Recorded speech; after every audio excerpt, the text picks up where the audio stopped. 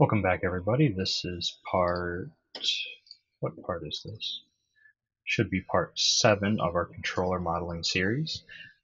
So today we're going to be adding a couple more, we're going to be tweaking a few more things to our controller, maybe adding another texture, and if we have time we'll also be rendering out a test image. So first things first, I actually kind of want to tweak these buttons a little bit. So what I'm going to do is, let's see, I was experimenting a bit. So yeah, what I need to do is I'm going to hit A. You don't have to do this. I'm just going to quickly do something real quick. Okay, so yeah, there's a couple things that I tweaked in the last episode. So first, one thing that I want to do today is I want to move these buttons a little bit because on the controller they more naturally like flow to it. And since we since we actually remember we parented these letters to the clear button. So all we really have to do is move them around and they'll follow. So I'm going to first rotate this one on the x-axis, the top button, and with the arrow select, I'm just going to kind of pull it back a bit into the thing. But I also want to make sure that the letter is still just outside of it. So that looks good. Same thing with the side one, except I want to twist it on the Y. So I'm going to hit R and then Y. I'm going to pull that back a bit. Again, making sure that that letter is still on the outside, which you can barely see. I think the bottom and side ones are good, so we'll leave those as is. I also think these could be a little bit smaller. So what I'm going to do is I'm going to go to the front view, and I'm going to just scale these buttons down a bit till they fit the reference picture a bit better. So I think they're a little too big. Okay. Still look pretty big, but oh well. And don't forget to save your thing, of course. I think that's good. Also, let's see if we can add a quick roughness map to this controller to better to make it look a little bit more realistic for free. Basically, we don't have to do too much to it. So I'm going to single it out, Shift H. We're going to go into Material View, and what I want to do is I want to use a roughness map. So if you're not familiar with a roughness map is, basically you use black and white color data from an image and you use it to add a little bit of dirt and grime to your object. And the reason you want to make your object look dirty is things in the real world are very rarely ever that clean. And it makes your object look just that little bit more realistic, so it's pretty nice. So also, I think I'm also going to make this a little bit less reflective. So I'm going to go to the roughness for this principal node, and we're going to take the roughness slider up a little bit, about 0.7. That should be good.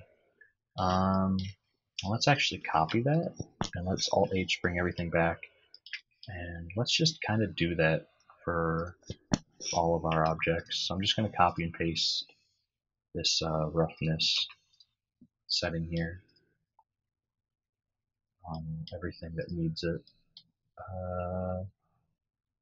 Same thing with this button, and up here that's already changed, since they're sharing the same texture thing. And that should be all I have to change. Okay, I'm going to single out the controller again. So yeah, we want to add a roughness map. So what I'm going to do is I'm going to hit Shift A and then click on the search bar. I'm going to type in image texture, and we're going to add in a fingerprint overlay, which I should have in the description. And as you can see here, it's just a bunch of fingerprints basically. It's pretty straightforward. We might have to change it a little bit. Let's grab in and what is it? A mapping node, and mapping right here, and we'll drag the vector down to here. We also need geometry. Yeah, we also need a geometry node, I believe. Okay, I found it. So what we want is a texture coordinate. So just type in the search texture coordinate right there. And we're going to take the UV node and put it down here in this matching one down here. And while on point mode, what we can do is we can change the scale. So I'm going to try 3. Let's see how that looks. So change everything to 3. Maybe that's a little bit too much. We'll change it to 2. I think that looks good. So you can see this is what it'll look like if we took the texture and put it right into the material output. But instead I'm going to leave it on the principled shader. And what we're going to do is we're going to use this to control the factor in a mix shader. So we're going to type in mix, Shift A. There's a mix shader right there. I'm going to take the color and put it into the factor, and we're going to make sure color is set to non-color data like that. As you can see, there's our there. You can kind of see the fingerprints on it. Let's see if we. Yeah, so I think what we want to do is let's just add in a diffuse. So I'm going to add in a diffuse shader right here. Or no, we'll add in. I think another. We'll add another principled, and just kind of put this up here. Because I also want to. I basically just want to. Or you know what we can do? We're going to just copy and paste this. So Control C, Control V while selecting that principled shader. We'll add this down here. And all we have to really do is tweak the roughness a bit. Let's see here.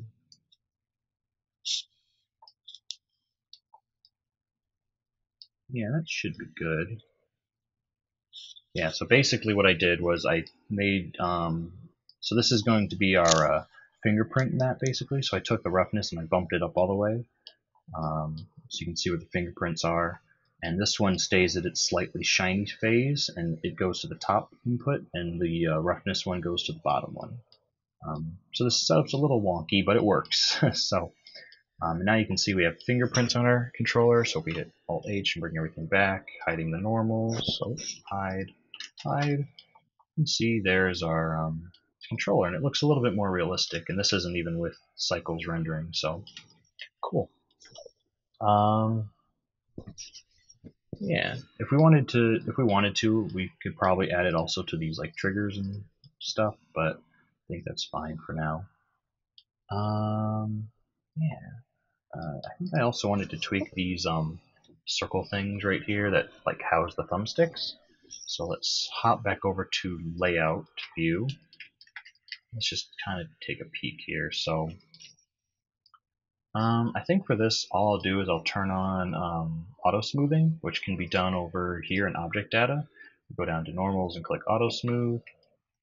And that doesn't quite do what I want it to. So what I'm going to do is I'm going to take the angle and set it all the way to 180. I'm going to manually come in here in edge select mode and select this edge, and then I'm going to hit, what is it? I think I can just come up here. So I'm going to go to edge up here. I'm going to hit mark sharp right here. And you notice they turn blue and they look much sharper, but it also keeps the smoothness everywhere else on the object. So I'm going to do the same thing over here. I'm going to set these auto smooth up here. I'm going to set it to 180. And I'm going to select these two edges and hit edge and then mark sharp, like so. So we keep that sharpness while also keeping the smoothness as well. It's kind of like a nice balance. So you can see our controller is looking pretty good. If I wanted to, I could probably add an Xbox logo right there. But for now, I think it looks fine.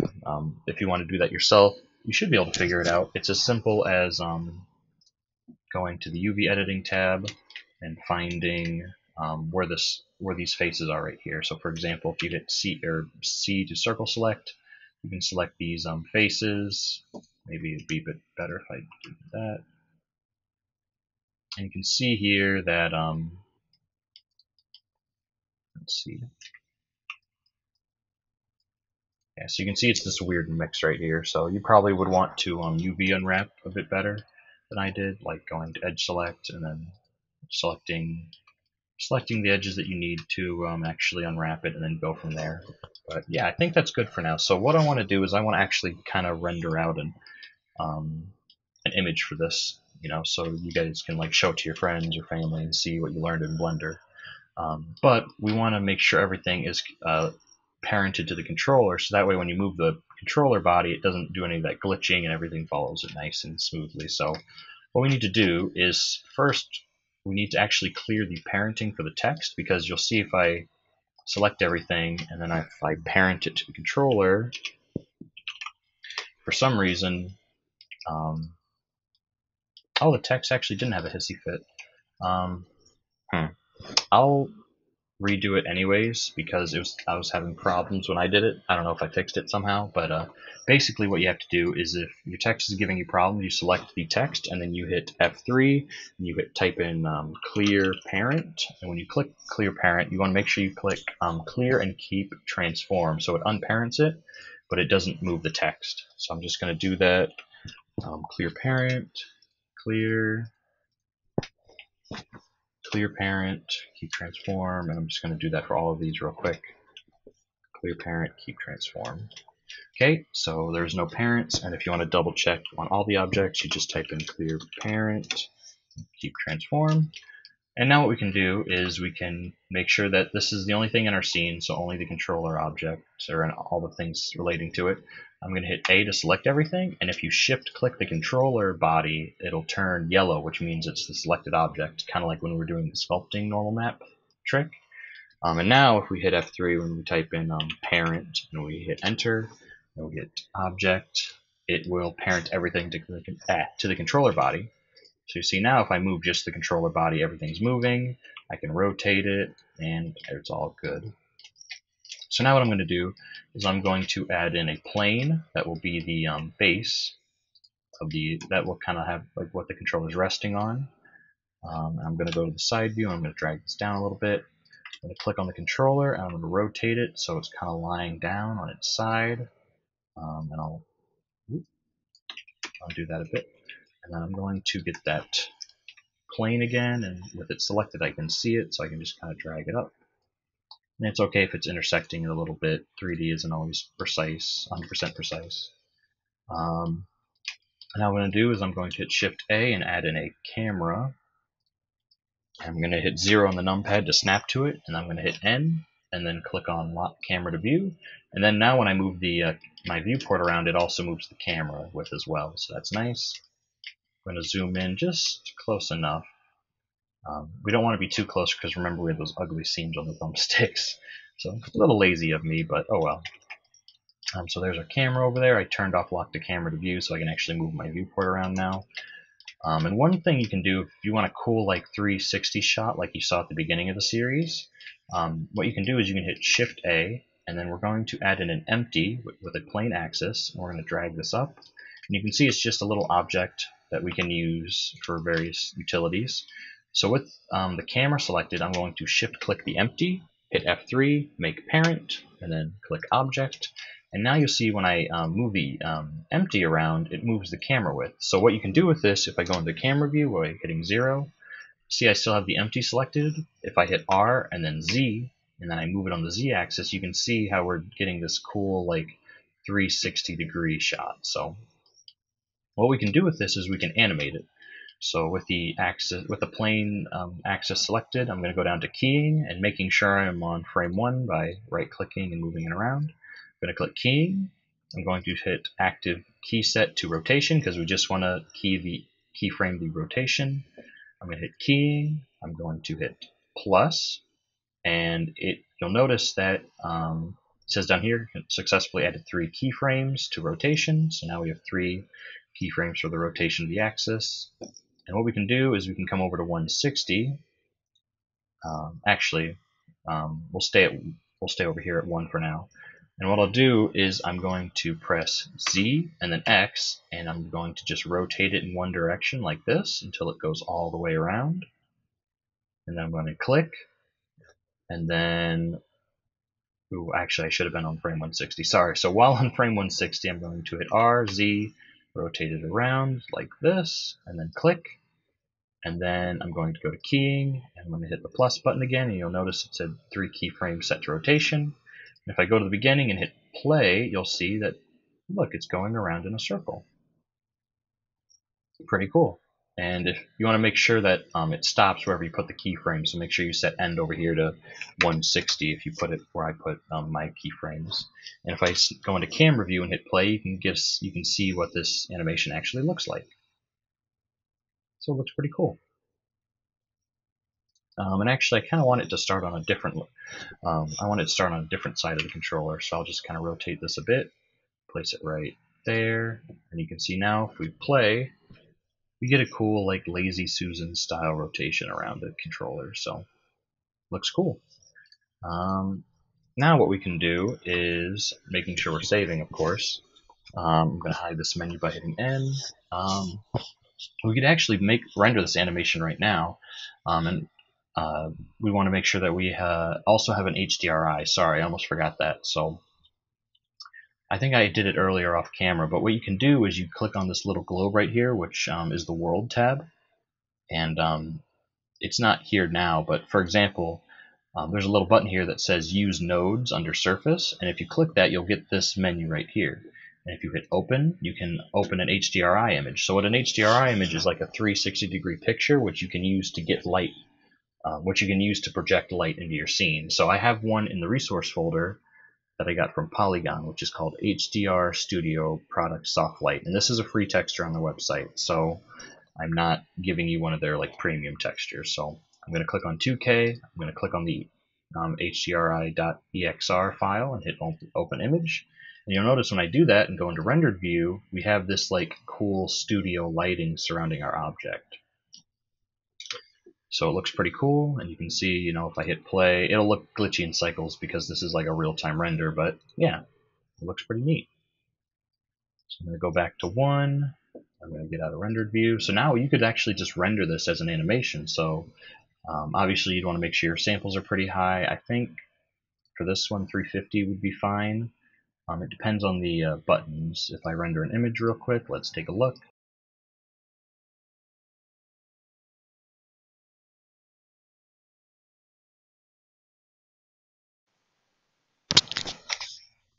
So you can see here if I stop the render, it's a little bit noisy around our buttons, so we probably want to bump that up a bit higher. You probably go as high as like 450. It's really personal preference on how nice you want your animation to look. And since you would be since the camera is moving, it'd be a bit harder to tell. But 450 should be fine. And you want to make sure your settings are all good, like tile size if you're using GPU and stuff. My bathroom tutorial series has one that talks about how to render your scene towards the end, so I'm not going to talk about it too much. But one more important thing you'd want to know is under output right here, you want to make sure that you're saving them to the right folder, and you want to make sure you're saving them in like PNG or JPEGs, because if for some reason you need to stop the animation or Blender crashes, you can always pick up on the last frame that you rendered. So yeah, so that's about it for this series. I'll pump out a quick render real quick so we can see the final result that we did with this series.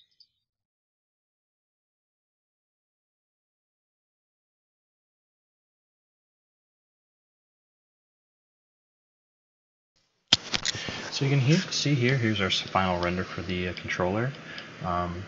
If we wanted to, we could bump the samples up, or you could probably would want to set a cooler ground texture for the image. But yeah, so you can see our buttons look really nice and snazzy. You can see the diamond pattern around the thumbstick. You can see the buttons on the controller.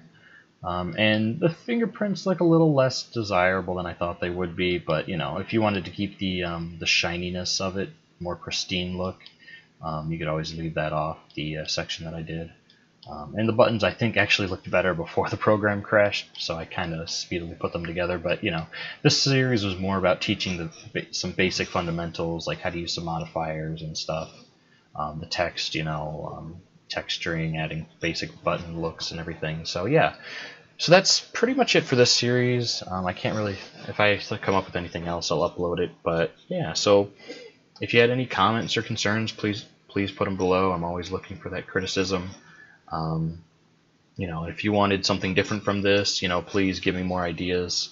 I'm trying to find, you know, what tutorial series would be nice that haven't been made already, you know. So yeah, thanks for watching. And if you like content like this, please subscribe, and, you know, yeah, anyways, that's about it. So thanks for watching, and have a good one.